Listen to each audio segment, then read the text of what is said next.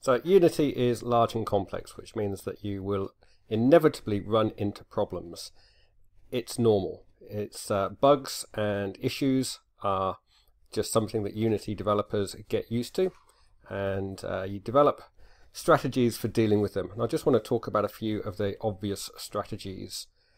Now, in class, I've noticed that quite a lot of people, now that they've got started with Unity, they filled up their folders really quickly. And if you go into this PC and have a look, you may find that you have used up all your gigabytes and you need to delete some stuff, particularly if you've made more than one Unity project. I've got a feeling that one Unity project at a time is about the maximum that most student accounts will be able to cope with. What you may also find is if you have filled up your folder and it was like halfway through a process that Unity was doing, like unpacking something, it might have got corrupted, and you might have things which are half unpacked and you might have to do re-imports or something. Sometimes, let's be blunt, the right thing to do is to start all over again. Hopefully that won't happen to you. Just keep an eye on this, and if it's getting close, then delete some stuff so that that's less likely to happen. Another thing that's still happening is people are following the wrong path. So if you go to open something and you inadvertently go through the documents path to your folder, then you're going to have problems, and that can happen in more than one way. So always be really mindful of going to your H drive and opening things that way. Right, so those are just the standard things I look for every single time I go to someone's computer. Now let's look at something else. So once you've got things up and running, you will sometimes have issues where it just won't run. You hit the play and it says something like this: all compiler errors have to be fixed before you can enter play mode. So what we're going to start looking at now is the console. So you see down here I've got my usual project window. I've got this console open here. Now I've got 485 warnings and one error. The 485 warnings are all the same one. They're all this error here about 2 audio listeners in the scene. And the one error, I actually just put that in just to prove a point. The way this works is you can toggle off whether or not they're showing. So toggling that to on shows that kind of error, and that, so you can see or not see the different types of error.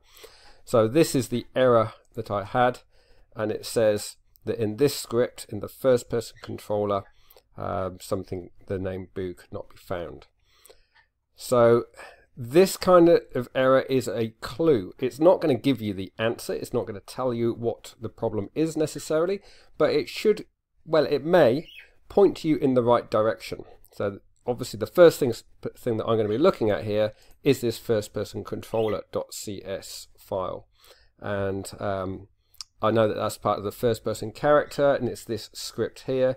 So if you double click that, it will open Visual Studio where you can look at the script. Script is stuff we're going to be looking at later. I've already done this, and this was the stuff up I put in. I deleted one letter. So private bool is working. Save that, and my error will have gone away. And now I can play my game. Yay, awesome. It would be instructive though to look at these errors, these warnings that are here, because one of the key skills of a Unity developer is being able to Google stuff.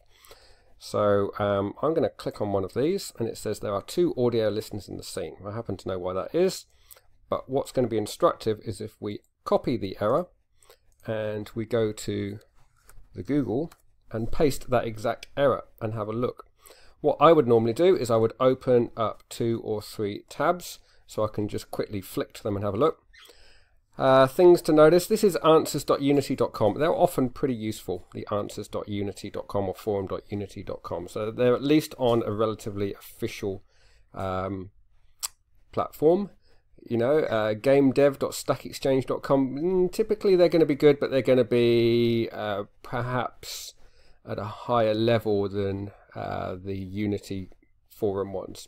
You know, it varies. So the other thing that I just wanted to look at here is dates. So this is 2012, this is 2015, this is 2010. Unity changes quite a lot between versions, so it's often a good idea to look at the more recent responses because they can be more relevant. So let's have a look here. We just need to basically scan and skim and just check and see whether this is likely to be useful or not. So here I'll say this reply has got 34 upvotes. So the odds are that's quite useful. And this one's got 7 upvotes. That could also be useful. I do note it's 2012. 2015, I think that's pretty much the same answer, that one, by the look of it. And this one, 2010.